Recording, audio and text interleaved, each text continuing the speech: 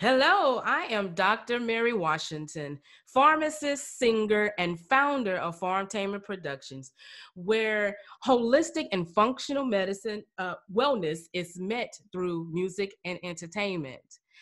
I am hosting a series called Music in Stressful Times, and music is a frontliner to COVID-19.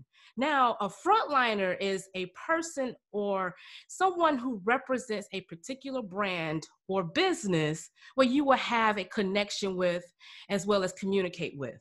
Well, in this moment, music is going to be our frontliner. It is the tool that we're going to use to actually have that connection with and communicate with. And I have invited someone here today, the lovely Dr. Jerrica Dodd. But before we get started, the information provided by Pharmtainment Productions is for informational purposes only and is not intended as medical advice, a substitute for medical advice, diagnosis, treatment, or guarantee of an outcome. Well, Dr. Jerrica Dodd is a pharmacist, a coach, and the CEO of Your Pharmacy Advocate.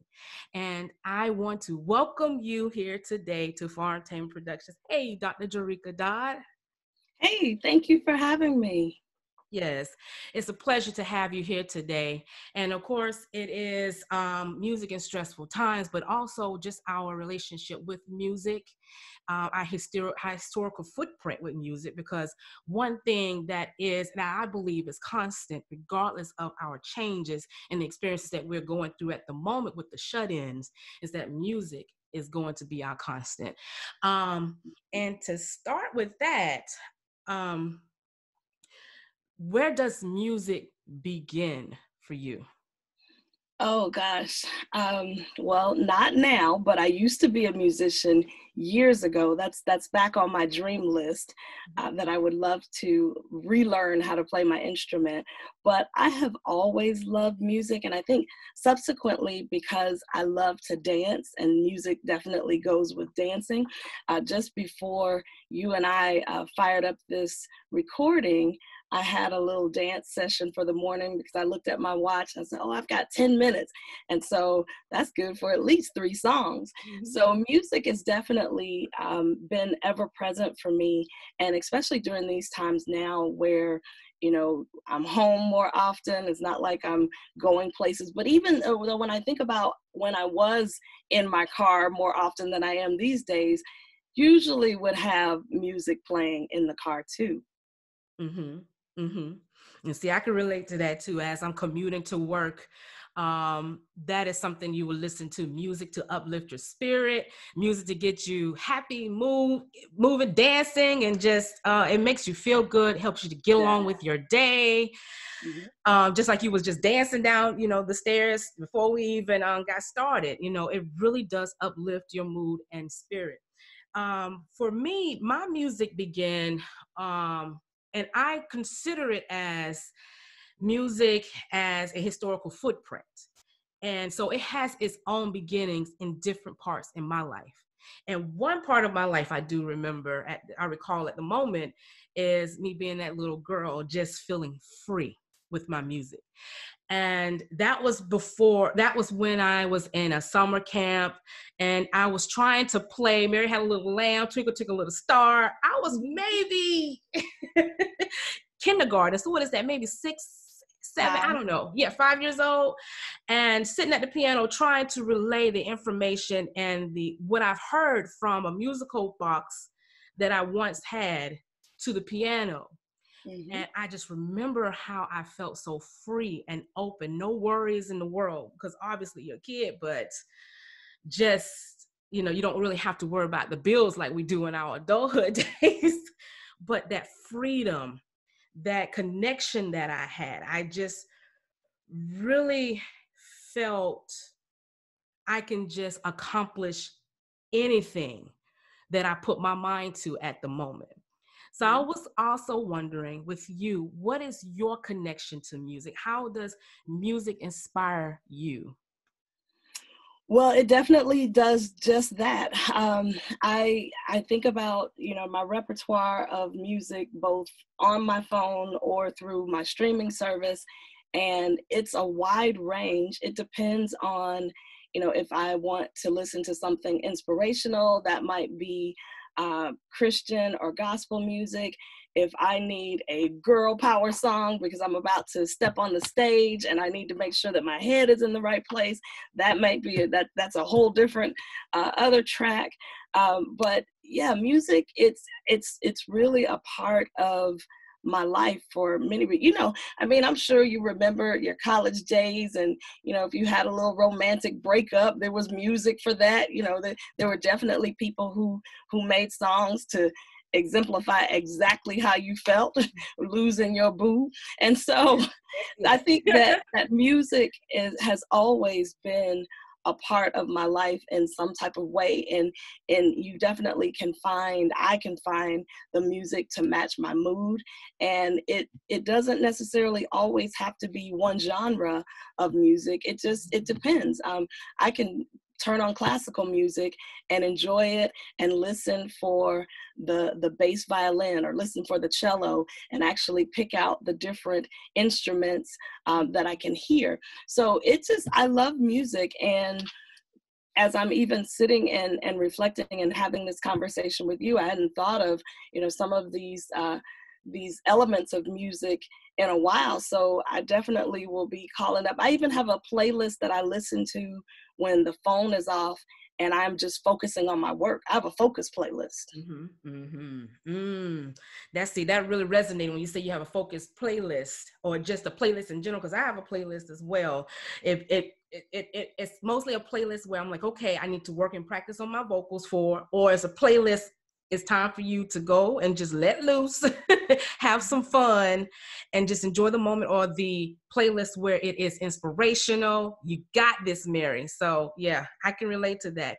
And one point you had mentioned was regarding how music, it can identify a moment in your life.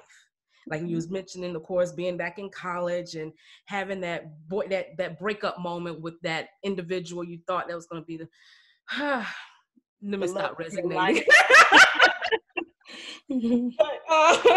But it's also, in a sense, and what I'm trying to lead to is that music is healing, and it comes from a source where we know that when music is produced and when it's written, it's expressing that particular individual, that artist or songwriter's moment in their life that resonate with the rest of us as well. And when I say music is healing, it's also taken in consideration in that moment of the emotional hurt or pain that you're experiencing, to as we are pharmacists and just understanding the science of it, you know, the physical pain, because there are studies that shows are proven that, you know, individuals, particularly with post-heart attack, can listen to 30 minutes of music per day while still taking their medication and minimizing their pain. But yes, and the one thing I can think of from there is the song just came to me and I just cannot remember at the moment. I'm having one of those brain fart moments, but it's yeah. It's He'll Take the Pain Away. I don't know if you know that song, but yeah, that one is by Kirk Franklin. He'll Take the Pain Away. It's the emotional pain that you can experience in your particular life or moment. And I know that during this time frame, people being in their homes, probably just stressed out from just being congested inside their homes, so they're not able to go out and just experience life that they would love to experience it the way they would like to.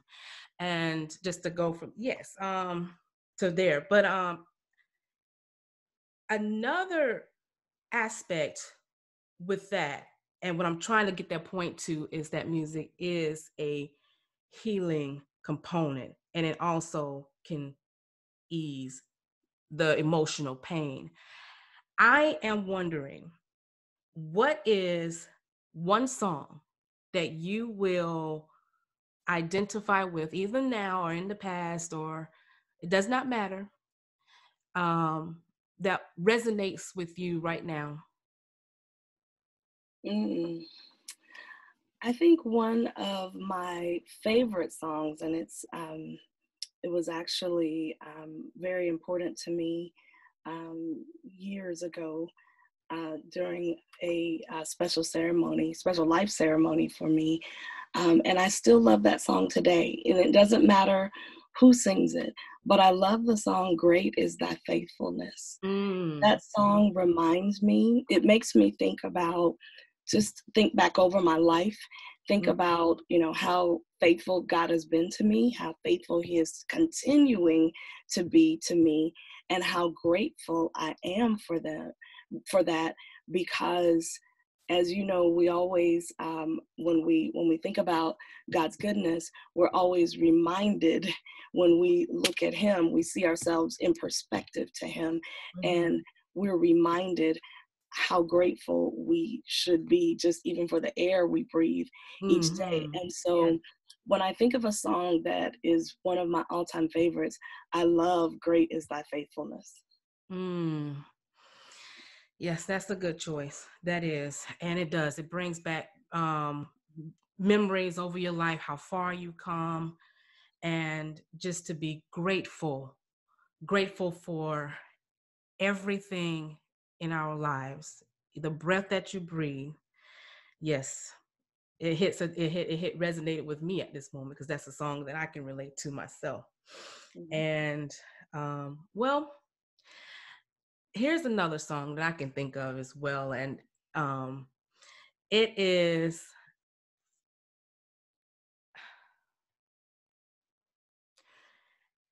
another Kirk Franklin song. And it uplifts my spirit, but it's called Right Before I Die, I Gotta Live. Because a Mhm. lot of times when I think back over my life, it is a lot of sacrifices I have made to actually just get through a moment. And I know there's some people that are out there that can probably relate to that. You know, we're just getting through this moment. Some of us are just doing what we need to do to just make it. That is it. But what are we doing that will make us overall happy and find joy within our lives, as well as that undefined peace that you cannot just go and seek out and purchase and just bring out of any other body else but yourself. So I really do think am thankful for you saying that as well, that song, because it really did resonate. But right before I die, I gotta live. Well, thank you for joining me today on sharing your stories. Sure. And there are more episodes coming at Pharmtainment Productions, and you can like and follow Pharmtainment Productions on Facebook as well as on YouTube. And I will also be sharing these videos on LinkedIn. And I want to thank you all for listening in, and you all have a well, safe, and blessed day. Thank you.